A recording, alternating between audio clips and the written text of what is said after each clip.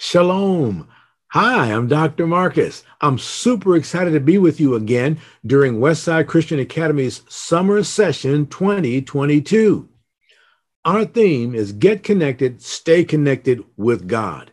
And our connecting verse is found in John chapter 15, verse 5. And it reads, Jesus speaking, I am the vine, you are the branches. Those who remain and stay connected in me and I in them will produce much fruit. For apart from me, you can do nothing. That is, nothing with an eternal spiritual benefit. During this session, we're going to look at how to stay connected to our Creator, the real God. The Bible starts with, in the beginning, God created the heavens and the earth. The earth had no shape and was empty, and darkness covered the deep waters, and the Spirit of God was hovering over the surface of the waters. In order to do that, God had to first create space for heaven and earth to go, matter so that there'd be substance, and time to have a beginning.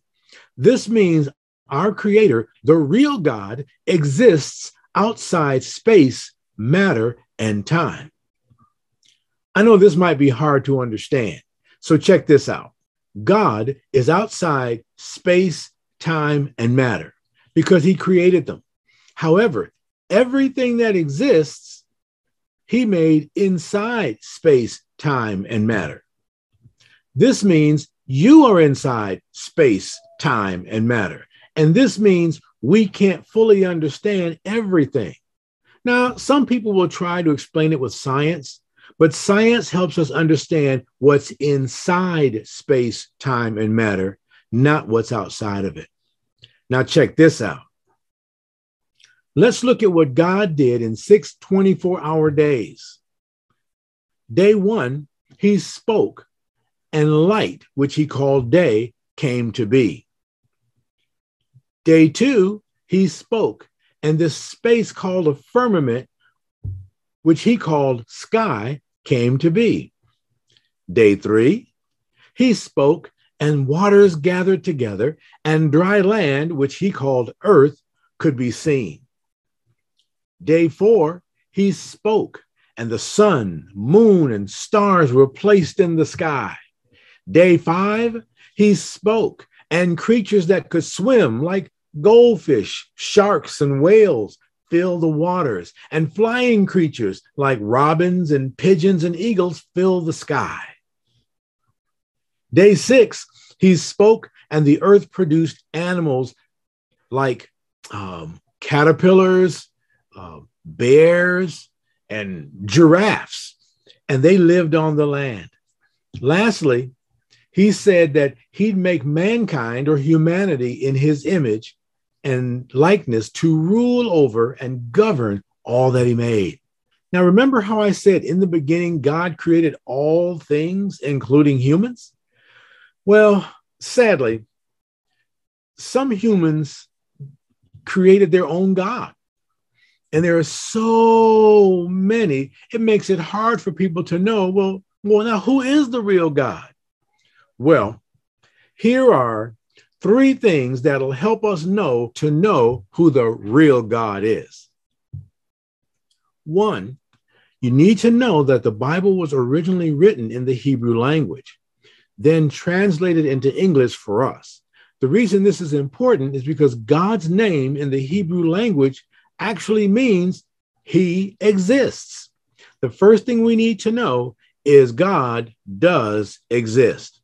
He's not a figment of our imagination. He's not based on a fable, and he's not a fictional character.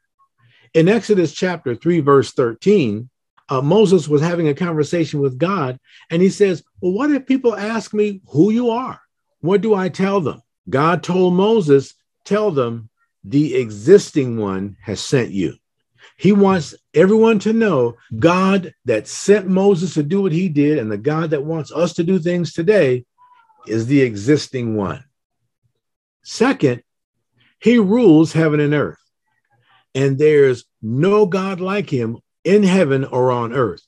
In Psalm 103, verse 19, we read that the Lord has made the heavens his throne, From there, he rules everything. And in the book called 2 Chronicles, chapter 6, verse 14, Solomon, the wisest man who ever lived, while he was praying, said, "O Lord, God of Israel, there's no God like you in all of heaven and earth. You keep your covenant and you show unfailing love to all who walk before you in wholehearted devotion."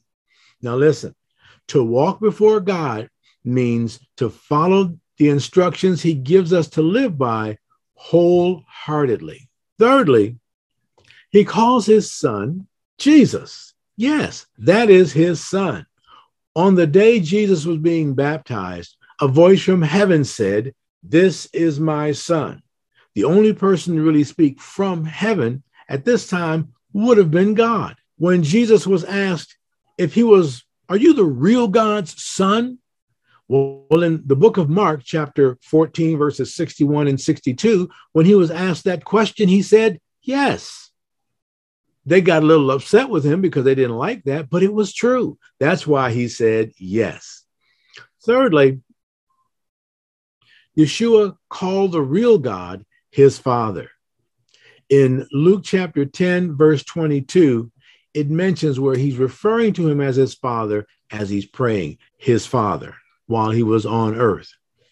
You'll find that in Luke chapter 10, verse 22. So once you've identified the real God, the question is, how do you connect? Connecting to God begins with an invitation. The real God invites you to get connected and stay connected with him through his son, Jesus. The invitation begins with a promise. In the book of Exodus, chapter 19, verses 5 and 6, we find it saying, "If you'll obey me and keep my covenant, you'll be my own special treasure from among all the peoples on the earth, for all the earth belongs to me. And you will be my kingdom of priests, my holy nation." If you're going to connect and stay connected with me, God is saying, you'll need to live your life according to the instructions I give you. This means you may need to change some things that you do, but I'll work with you on that. Secondly, look at what Jesus has to say. "I'm the way, the truth, and the life. No one can come to the Father except through me." He wants us to know if we want to get to know the real God, he is the only one who can help us do that. And you'll see why. Here's the main point. It's found in a very, very popular Bible verse in the book of John, chapter 3, verses 16 and 17. "For this is how God loved the world. He gave his one and only Son," that would be Jesus, "so everyone who believes in him will not perish but have eternal life. God sent his word into the world not to judge the world, but to save the world through him." Would you like to get connected with God right now? If you want to get connected with God, tell one of your teachers today. Don't hesitate. Don't wait. Raise your hand and tell them, "I want to know more about connecting with God." And when you're ready to do that, you can pray something like what you see here. "Oh God, our Creator and Father, thank you for creating me and wanting me to have eternal life. I understand you sent your son Jesus for me to believe in. You didn't send him to point out everything I haven't done right, but as my only way to get to you. I'm willing to believe in him and follow how he teaches me to live starting today. Thank you for helping me get connected to you." Boys and girls, it's not the prayer that connects you to God.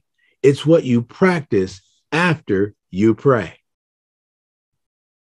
Now, if you've connected with God through his son Jesus by believing in him and starting to follow him, this makes you one of his disciples. Please ask your teacher to let me know because I want to celebrate that good news. Remember, Jesus is the vine, we're the branches. He wants us to bear a whole lot of good fruit in our lives. Until next time, shalom.